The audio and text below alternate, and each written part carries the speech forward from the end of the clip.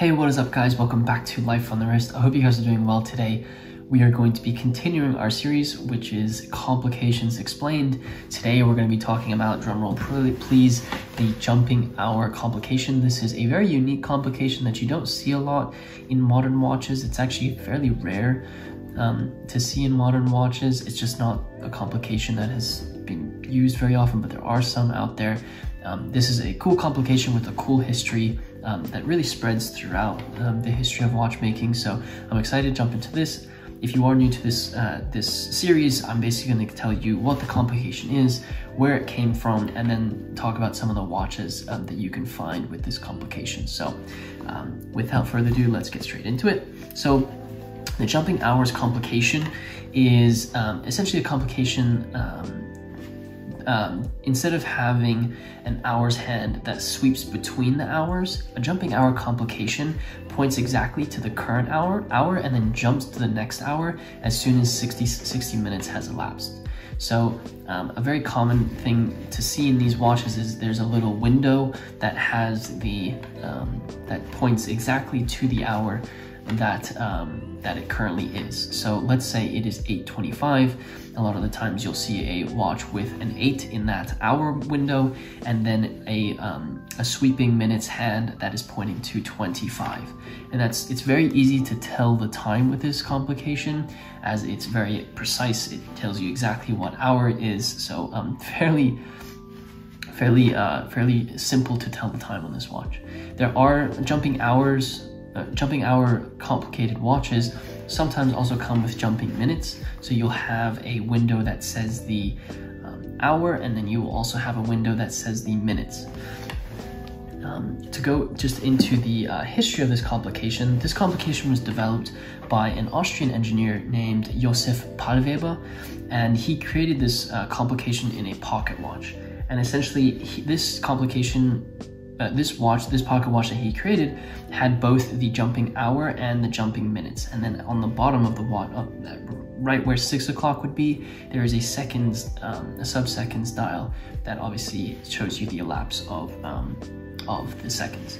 Now, like I said, this came about in 1882, and so it wasn't so popular, but it really became popular in the late 19th century and early 20th century.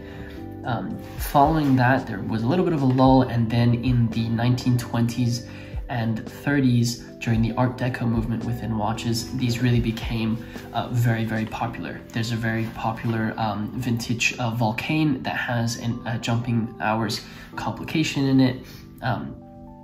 And those are coveted by collectors today. I know it's actually quite difficult to find one in fairly good condition because the complication is a little bit delicate. And I think that's something that you have to keep in mind when it comes to jumping hours. Following that, the next kind of place where these really became popular was in the 1970s when the quartz movement kind of came through. These fell out of fashion between like the 30s and 70s just because of the other watch movements that came about. In the 1970s was where these really came back, and they were used more in quartz movements, but also in mechanical movements. And I think they were used in mechanical movements because in the 1970s, with these this competing movement that was quartz, mechanical watchmakers had to say, how am I going to differentiate myself from quartz watches? I think this was also kind of an era of funky watches, and these definitely play into it. So there's some really interesting ones that you can find out there from the 70s, and they have kind of like almost like an ovular shape, and it was a long way. So if you're looking at your watch, it would be an oval that stretches along your arm as opposed to the other way.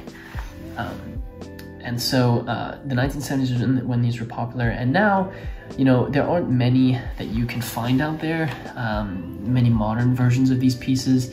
I think most of the time you're going to find jumping hours, the jumping hour complications in vintage watches. There's a very interesting Bulova jumping hour mechanical watch that you can find that has these like steeped lugs on the left and right side of the case, and then obviously you have the jumping hours, and then the minutes below it, and then the seconds below that.